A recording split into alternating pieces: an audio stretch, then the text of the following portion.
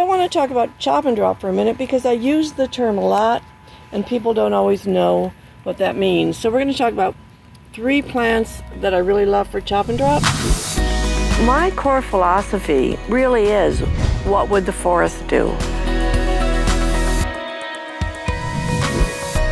I'm getting the gardens ready for some planting. I put in a tiny little sun gold tomato there, and you can't see it, but she is surrounded by carrots, which will hopefully pop up in a couple weeks, because carrots love tomatoes.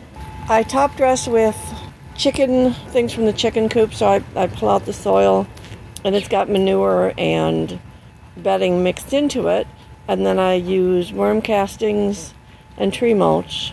Hopefully this is going to be an effective iguana control this year. I'm also trying this fence all the way around the garden because I'm hoping that it is wobbly enough that they just don't feel safe and they don't climb it. Haven't figured out what I'm going to do to keep them from coming over this fence, but I'll figure it out.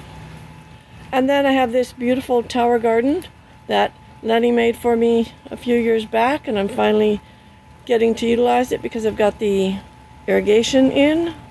Let's talk about chop and drop. First, I want to mention that I never, ever turn my soil. I use the pitchfork and I just loosen it. And then I go a little bit forward and loosen it.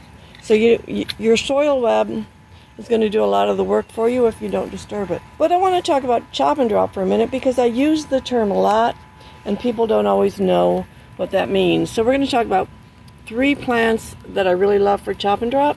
The first is comfrey, and as you can see, she's waiting for it to cool down.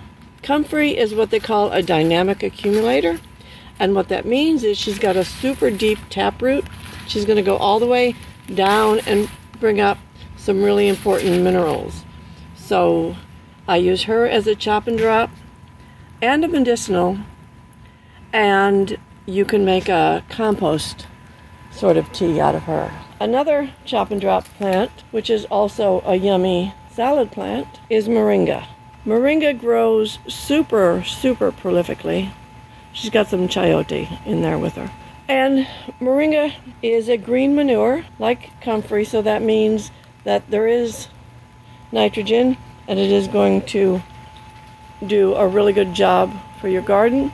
So when I trim her back, I just put her in the garden or make a tea.